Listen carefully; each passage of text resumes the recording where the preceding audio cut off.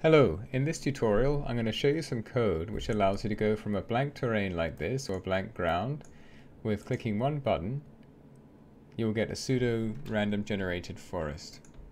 It's not procedural, so I don't have any complex algorithms determining how objects cluster together or anything like that. It's not optimized, so you can't use it on vast infinite terrains. It's just not that complex, which in a way is one of its strengths. This is something which if a beginner programmer looks at, they should be able to understand, especially if you jump on the forums and talk to me if you get stuck. This is pretty straightforward code, and it's very useful.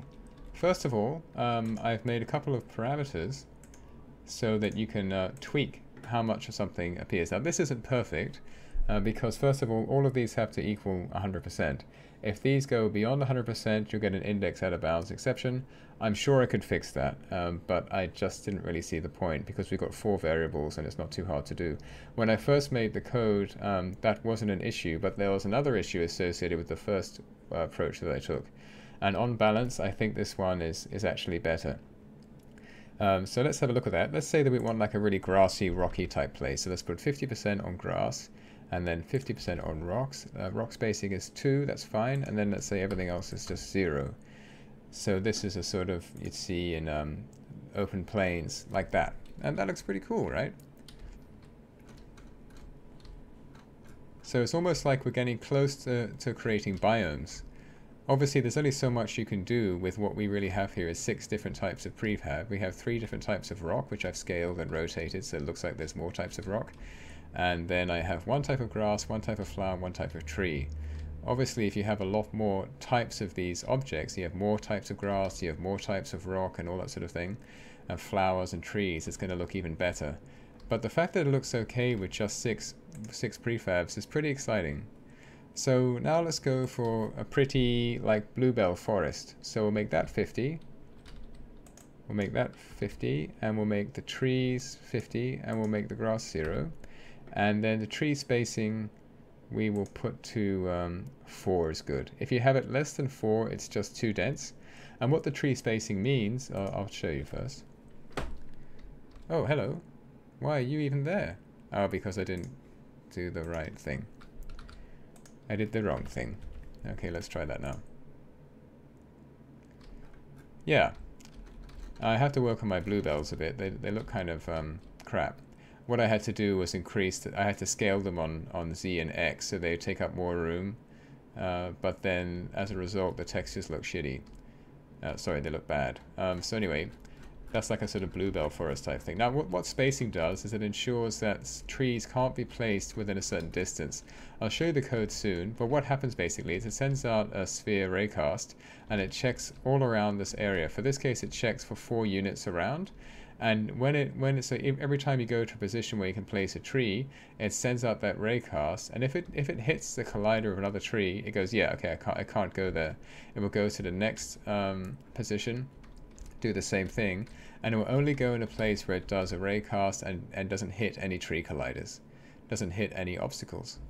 That works for rocks as well, which means that rocks and trees kind of have a bit of a war, and that's an issue with the code. If you put trees first in the code, then they'll take up all the room and then rocks won't have a chance, and vice versa.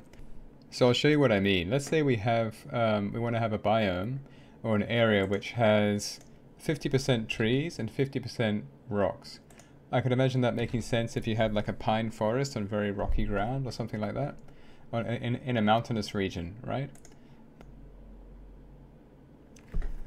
Right, so with the same spacing, and this is 50% and that's 50%, look, you get 2 rocks and you get a crap ton of trees, right?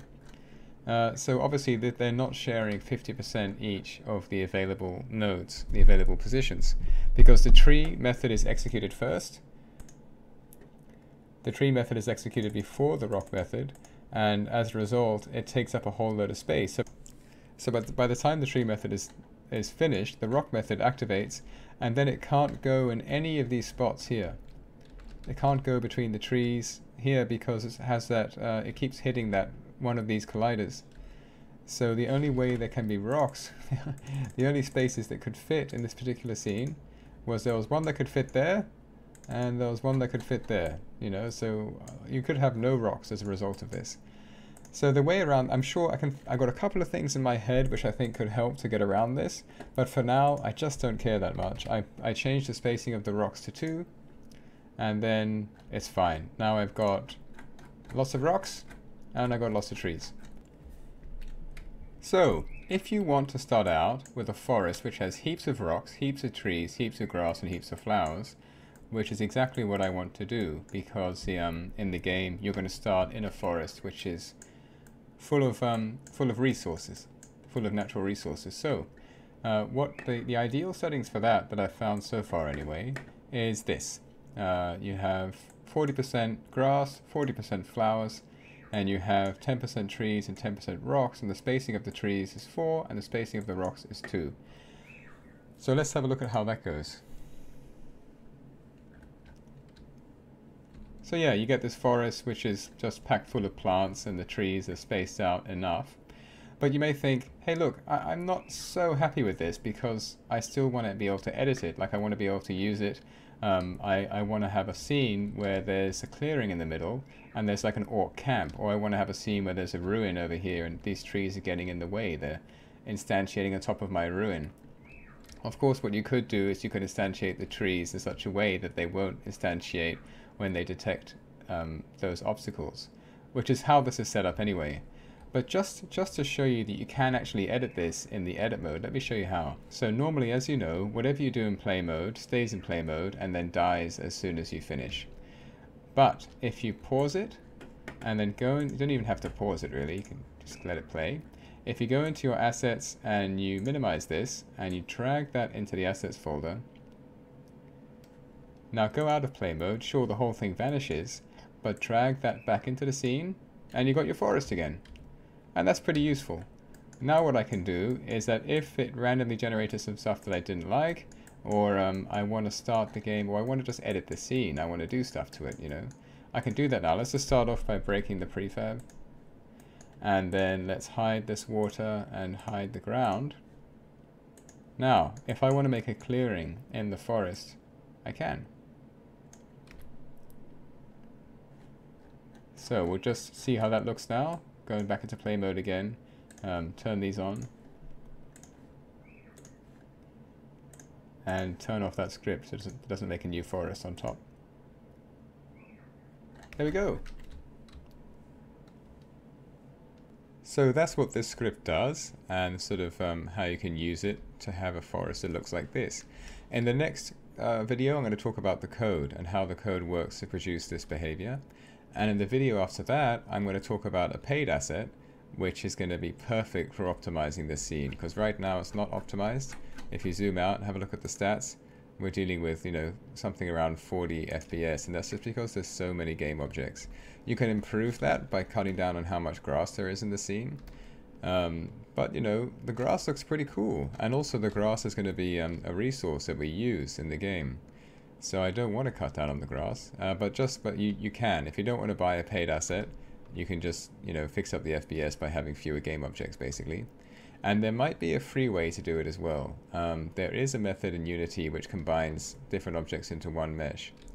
So I need to look into that also, but I don't have time right now, so it'll be the next video is about code, and the video after that's going to be about this paid asset which we can use to radically optimize this scene. Okay guys, thanks for watching, and I'll see you in the next video.